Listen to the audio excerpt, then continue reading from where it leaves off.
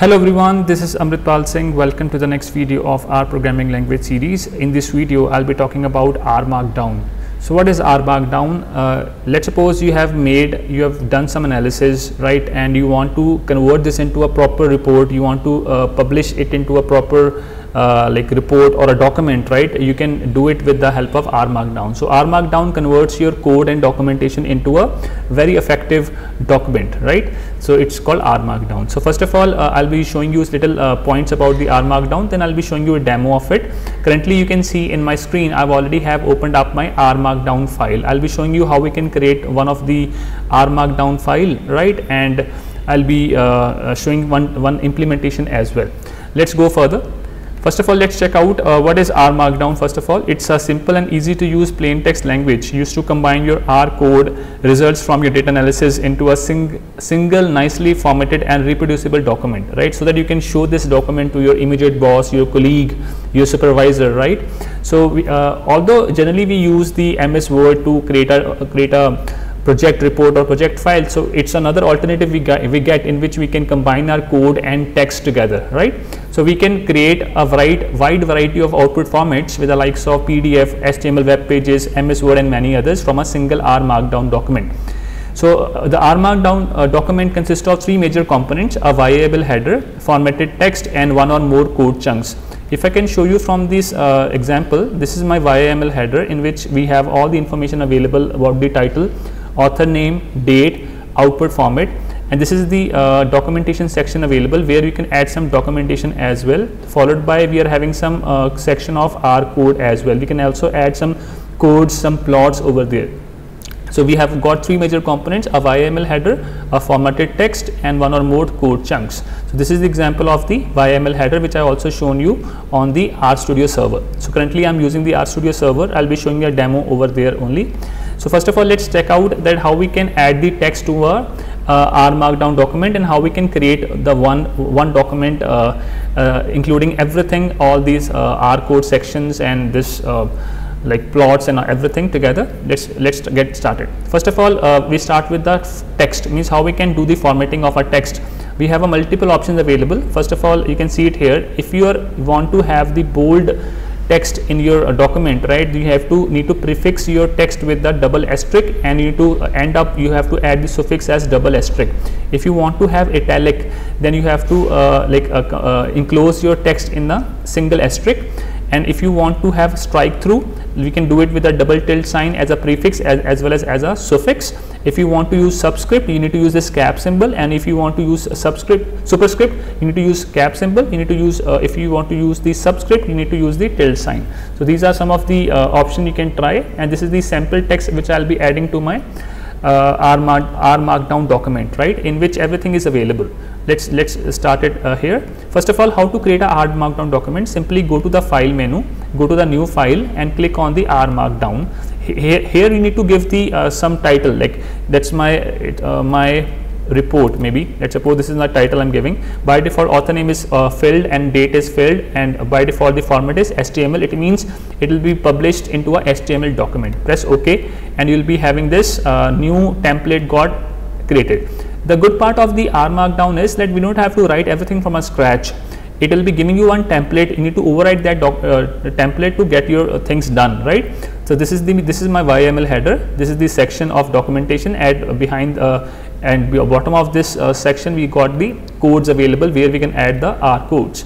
So let's get it started. First of all, let me add a sample text here, so that you can see the difference. Okay, what I'm saying about this, how we can put the things in bold, italic and everything.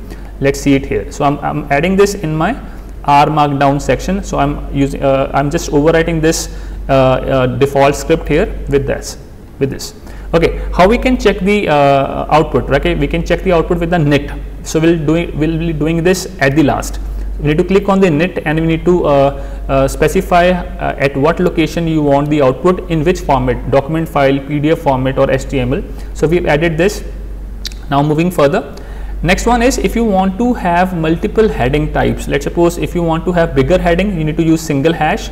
If you want to use smaller heading, you can go with the double hash. So it's for heading.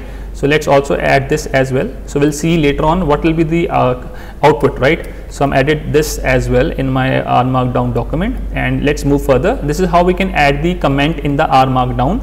So this is the way, like less than sign, exclamation mark, double hyphen, then your comment, then again end up with the double hyphen and greater than sign. So just I'm copying and pasting this into this section also. It's also a part of your documentation section. Moving further, if you want to add some list, okay, this is the example of unordered list. This is how we can add the unordered list in your R Markdown document. So I'm straight away I'm copying this into the again documentation page, because till now there is no code available, there is no R query available. We're just going with some documentation, and this is the ordered list in which you can see 1 2 3 4. This is the ordered list available. Okay, I'm adding this as well in my this thing. Okay, still I haven't saved this, still I haven't run this. I'll do it in one shot. Later on, then if you want to add some image, let's suppose I want to add some image, you can do it with this exclamation mark in a square brackets, write picture and give the location of the picture, because I'm having this picture in my home location, so I don't have to give the complete path here. So I'm adding the picture here. Okay. Now moving further, now if you want to give some links, some hyperlink, some URL link, so I can do it with this one. So here I'm giving the name of the link as YouTube channel link. This is the major keyword link in a double brackets, and this is the link you have to give. I'm giving the link to my channel, my YouTube channel here. I'm copy and pasting on this as well. So it is done.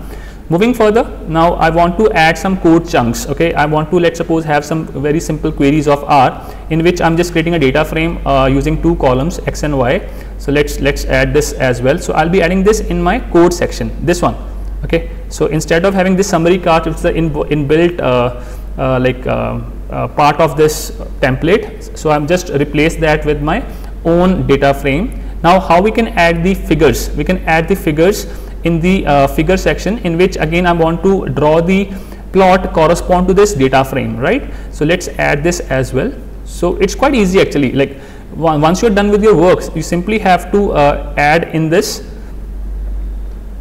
in your this document, right? At last is I want to add tables also. Okay, I want to add tables. So for that we have one package available, knit R, and you need to use cable function, KABLE. So I want to print the table of iris dataset.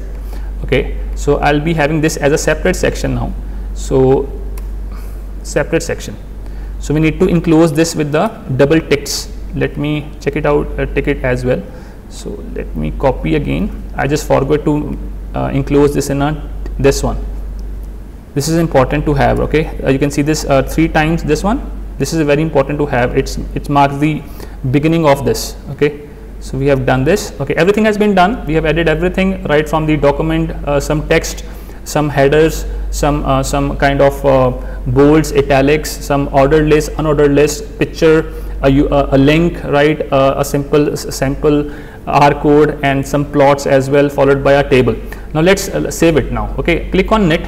When you click on knit, it will be okay. First of all, let me show you what are the options available. I can knit to a HTML, I can knit to a PDF, I can knit to a Word also. Let's knit to the HTML first, in which just give the name. Maybe a name is maybe my project.rmd.